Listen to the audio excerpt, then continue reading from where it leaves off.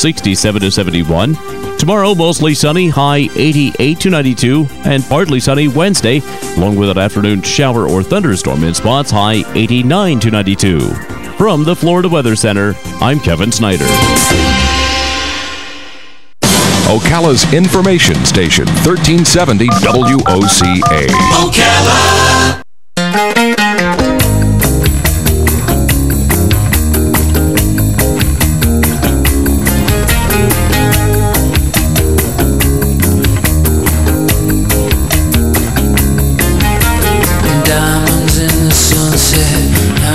All right, 19 minutes after 11 o'clock. Nice looking Monday. Hope you're doing well. How's your business?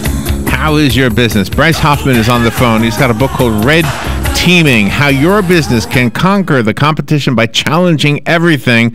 Bryce is an award-winning financial journalist. He writes a regular column on leadership and culture for Forbes. He's a motivational speaker, a consultant, and a best-selling author. His book, again, is called Red Teaming. Good morning, Bryce Hoffman. Good morning, sir. Thank you.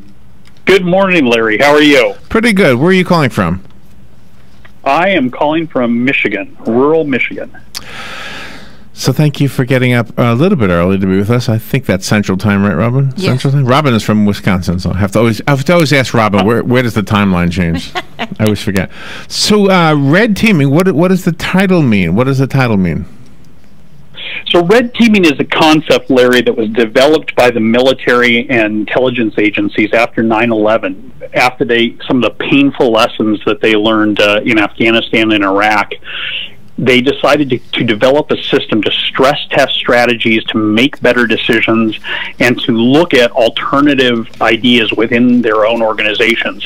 I became the first civilian to graduate in 2015 from the U.S. Army's Red Team Leaders Program, and I've ported this to business, basically, where I think it can be even more effective at helping businesses make better decisions, stress test their strategies, and adapt to what's become a really complex and ever-changing business environment. Okay. So break it down for us so that we understand this. Let me give you an example. Let's say you live in a city, a town, and there are 1,000 people in that town, and there are 2 restaurants. And the 2 restaurants seem to survive okay. They're in competition with each other, but they do. Now a 3rd restaurant moves in. Now they're going to lose 1/3 or something. I don't know what the math is here really, but they're going to lose some of their customers because the 1,000 people now have to go to 3 restaurants instead of 2. Is there a way for you as one of the first 2 restaurants to fight that? I mean, how do you?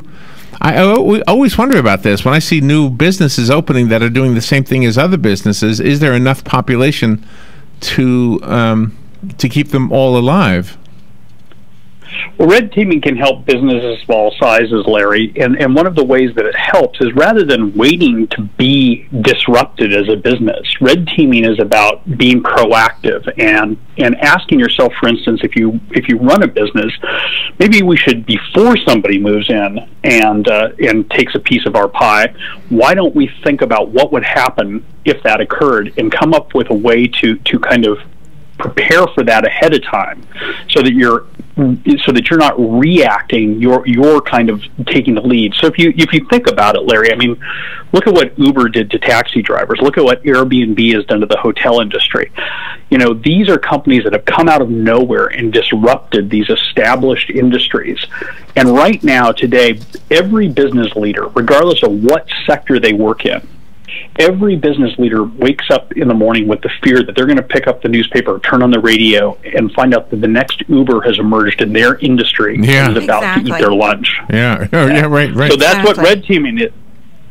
Yeah, and red teaming is designed to help them to become that disruptor rather than one of the disrupted. Oh, and the way it works is really? Okay. Yeah, because isn't it better to disrupt yourself rather than to wait for someone else to do it? So red teaming is a system that kind of makes you, as an organization, constantly ask the question, is there a way that we could do what we're doing better? And there's a whole set of tools and techniques that the military has developed to do this, to help organizations have those conversations with themselves. And that's what red teaming is really about. And it really, at base, it works by breaking strategies down, breaking plans down into the assumptions they're based on, then challenging those assumptions to make sure they're really correct. And the military is the perfect place because they train thousands of soldiers every day to be the best they can be, to use their phrase, but also to survive and try to save their lives. And this is what a company is doing. It's much better for a company to just keep themselves fresh in everybody's mind than to just lay there and be very complacent, thinking people are automatically going to find excitement in their company every day. Absolutely. And one of the other things that red teaming does is it includes a bunch of tools to help organizations think about them as their competitors would think about them. So you kind of get in the mind of your competitor and say, if I make this move in the marketplace, what are my competitors likely to do to respond to that? So it helps you get inside the head of your competition so that you can kind of beat them to the punch, is really the point. Okay, I'm going to shift from my restaurant example and give you a real example from our town. In our town, we have a music store that's been here for decades. They sell guitars and drums and things like that. And then in moves Guitar Center, which is a brand name and it's a national name. And now all of a sudden, the local music store has this brand name, and people are going there. And I think it's because it's a brand name. And I often think, I wonder why. I mean, the prices aren't any better. It's just one of those things. So what can the first guy do to combat a corporate name and a corporate budget for advertising? So one technique that can really help in situations like that was developed by the U.S. Army is called 4 ways of seeing. And basically, and I described this in the book, how to use it in detail, but basically the idea is you have a hard discussion with yourself and ask yourself, how do our competitors view us? How do we view them? How do our customers view us? How do our customers view our competitor? And you kind of work through this discussion, and it helps you see where you stand in the marketplace and where the opportunities and threats are. Even if you look at your example, though, you could take it one step farther out, Larry. Guitar Center right now is being disrupted by Amazon and by the online retailers. That's so true, right yeah. now there is not a single brick and mortar retailer, whether it's a mom and pop or a national chain, that is not in trouble because of online retailing.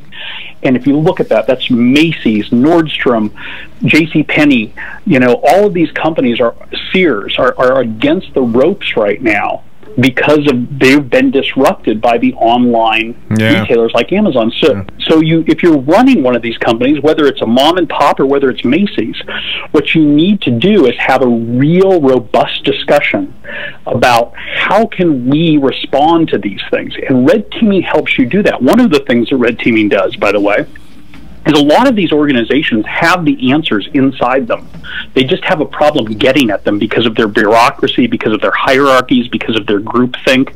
So red teaming includes a whole set of tools that's designed to get at the truth that resides inside your organization by helping surface good ideas from employees, regardless of where they're at in the company, in a way that's constructive rather than destructive. So that's one of the other things that it does to help. I mean, I'm sure if you've been in business long enough, you know of stories where the janitor or the mailroom kid had an idea and everybody just brushed it off, and that kid went on to be like the next Steve Jobs of his town or something like that. I used to be a journalist, and for 20 years I watched the newspaper industry going out of business around me, and yet every newsroom I worked in, there were journalists who had great ideas about how to help the paper respond to the online threat, how they help the paper adapt to the new media landscape. And you know what? Those ideas were ignored and not listened to because of the bureaucracy. All right. The book is called Red Teaming. How do we get the book, and how do we learn more about red teaming, besides the book, or is it all in the book? There's a lot in the book. It goes on sale tomorrow. You can order it today on Amazon or anywhere online books are sold, or you can buy it in any bookstore tomorrow. And if you want to learn more in the meantime, you can go to my website, www.redteamthinking.com, or www.brycehoffman, BRYCEHOFFMAN.com. All right, good stuff. I'm sure everybody with a business has been listening carefully, probably turned up the volume in their radio just to not miss a thing. I would say share the interview with somebody. We'll put this up as a recorded podcast after we're done. But most importantly, get the book, redteamthinking.com. Amazon, of course, for the book, or brycehoffman.com, BRYCE. Thank you, Bryce. Good stuff. Thank you, guys. Have a great day. All right, we'll be right back.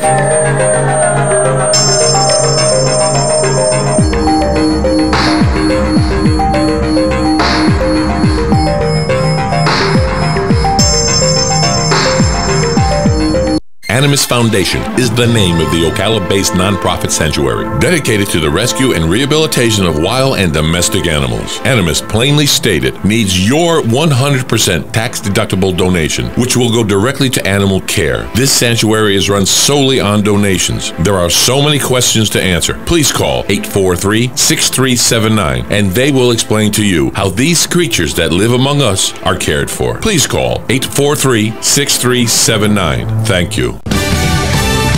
Fox News Radio, I'm Pat O'Neill. Most of the damage done overseas, but a ransomware cyber attack still having a ripple effect at companies and government agencies worldwide. Stephen Wilson with European police agency Europol. What we see just now indicates in excess of 150 countries affected, beyond 200,000 individual victims. With the attack apparently exploiting a vulnerability in Microsoft Windows. A user's screen is covered with a demand for money. Fox's Simon Owen. Another violent incident streamed on Facebook Live. A Memphis man doused in kerosene, set himself on fire, and ran into a bar where a band was playing. One band member saying, "It was almost like he waited for us to be over so that he would be the center of attention." The man died at the hospital. The Supreme Court has rejected an appeal to reinstate North Carolina's voter ID law, which a lower court said targeted African Americans with almost surgical precision.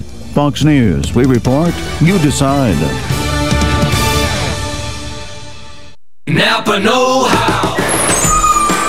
That's not heavy metal music or the sound of a stray cat fight.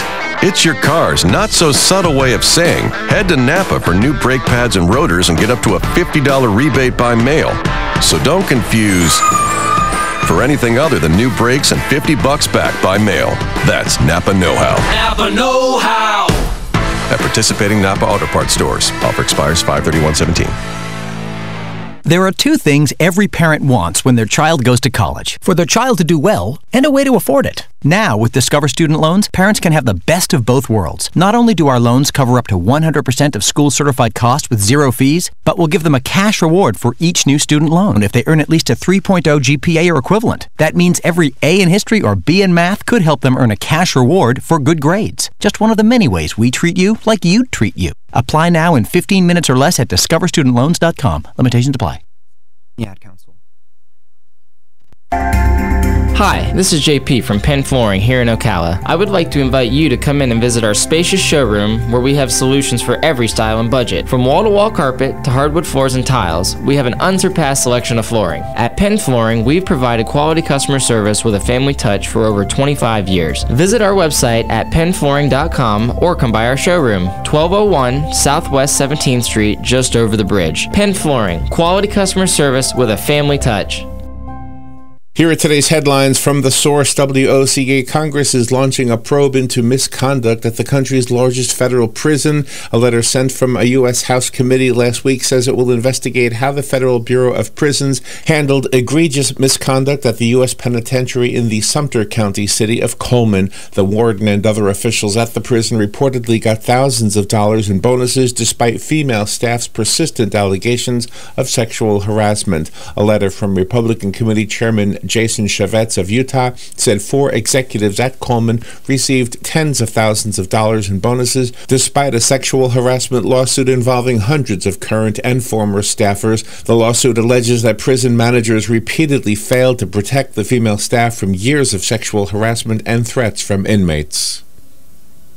An investigation is continuing after a 4-year-old boy wandered out of his hotel room during the weekend as his parents slept and then walked onto the John Young Parkway where he was struck and killed by a van. Troopers say the boy, who had special needs, died on impact. The driver of the van is identified as 56-year-old Mauricio Azocar, and he said he did not see the child and that there was nothing he could have done. Authorities say Azocar was not speeding or impaired. Florida Highway Patrol Sergeant Kim Montes says it took about an hour to find the heartbroken parents, who say they didn't realize the child had left their hotel room. Troopers will look at hotel surveillance video as they investigate the tragedy. The Department of Children and Families has been called to investigate. The child and the mother were from New York. The father was local. The family was staying in the motel while looking for a home to move into.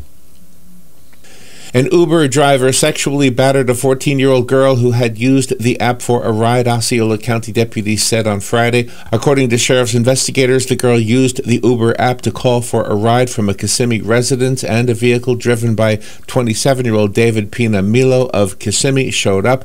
Pina Milo had the girl sit in the front seat where he sexually battered her, according to the report. He then took her to a wooded area and forced her to perform a sexual act. He later dropped her off at her requested destination. Detectives made contact with Pina Milo. He was arrested and booked into the Osceola County Jail. He faces a charge of sexual battery on a person older than 12 years of age but younger than 18.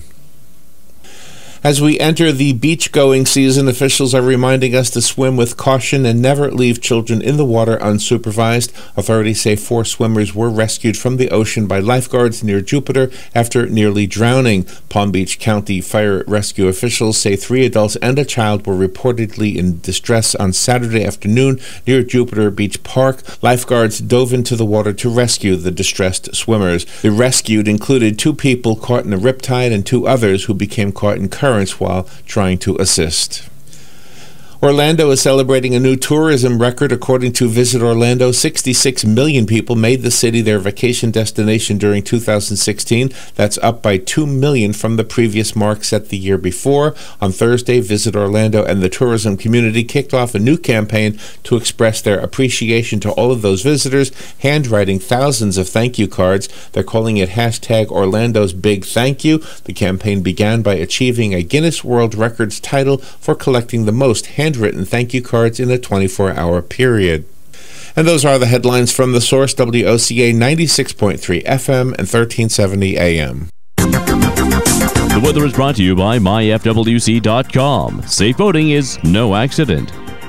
Remaining mostly sunny for the rest of the day and afternoon, high 90 to 92. Then a mainly clear night, low 67 to 71.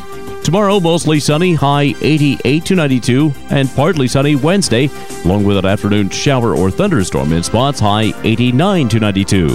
From the Florida Weather Center, I'm Kevin Snyder. Hey, this is Matt Wilkerson from Verizon. You work all day, right? So why would you want to spend your night out shopping for that new phone? Well, Marion County, let me and Verizon help you out. I can deliver to your home or office, saving you precious time. Phone, tablets, internet, home phones, even accessories. Whatever you need, we will deliver free of charge. Call me at the store, 352-528-0020. That's 528-0020. Hey, Matt, I know Sunrise Automotive does auto stuff, but I need some tires for my truck. Can you recommend someone? Yes, I can. We do that. No, I mean I need them installed and balanced and all that. Yep, we do that. Well, my son needed his windows tinted. Yep, we do that. I need my seat replaced. Yep, we do that too. I need a new roof line, and a new spoiler, and a new truck. Yep, we can even do that too. Okay, I get it. I suppose you can also do a radio show too. Well, as a matter of fact, join me, Matt Gibbs from Sunrise Automotive, every Tuesday at 10 for auto repair with personal care right here on The Source. It's time for Farming Range Headlines on the Southeast AgNet. I'm Darren Spearman reporting. Peanut farmers will be glad to know that the National Peanut Board is getting matching funds this year just by applying. Bob Parker says the 2014 Farm Bill included a provision for commodity boards to obtain matching funds from the National Institute of Food and Agriculture, and they have applied. In 2015, the National Peanut Board was one of 2 national commodity boards to submit applications for research topics to NAFTA. The 2 topics were accepted for a $400,000 investment, and they became eligible for a $400,000 match. Research projects were on drought tolerance and water use efficiency in peanuts. And boy, that's what we need today. We need a good rain, too. But it will be funded in 2017. The farmers across the peanut belt will reap the benefits of this research. In 2016, they worked with other organizations in the peanut industry and had research topics approved that provide matching funds of $650,000. Through programs such as NIFTA, that provide matching funds. The National Peanut Board is leveraging their limited funds, and grower dollars are stretching even further to help in production research. The Environmental Quality Incentives Program, or EQIP, is a continuous sign-up program allowing landowners or operators to apply for financial and technical assistance for many types of conservation practices. And USDA's Natural Resources Conservation Service in Florida has made it easy to get more details. Just log on to www.fl.nrcs.usda.gov. You'll find state resource concerns along with links to more detailed information on the overall EQIP program. Or you can simply stop by your local USDA NRCS office. Argentina is reporting this week that they're having more rain. They're trying to harvest their crop. Only 10% has been harvested, they said, and it looks like it'll be a while before they get back into the field with more rain predicted. I'm Darren Spearman for Southeast AgNet. Robin, how do you like my design? You're designing a box? That's not a box. It's a doghouse. Rough draft for your rough? Sounds like you need personal service. I do? Yes, to print the blueprints. See Mark at the Personal Service Center. He can print blueprints, notarize permit applications, print and mail out invoices, and even provide great-looking business cards. Personal Service Center. That's the one on the corner of Northeast 25th Avenue and 24th Street, right? Just look for the yellow signs. Your pedigree palace will be a reality in no time. That was the sound of a tree falling. It could be your tree. You're going to have it trimmed, but never got around to calling Pride Tree Service. It could have fallen in a field, and now all you have to do is call Pride Tree Service, and they'll have it quickly out of the way for a great price. But don't wait until the tree falls. It may not fall in the field. It may hit your car, your house, or worse. So call Pride Tree Service today and avoid all those headaches before they happen. Pride Tree Service, 572-2510. That's 572-2510. Ocala's information station, 1370 WOCA. Ocala.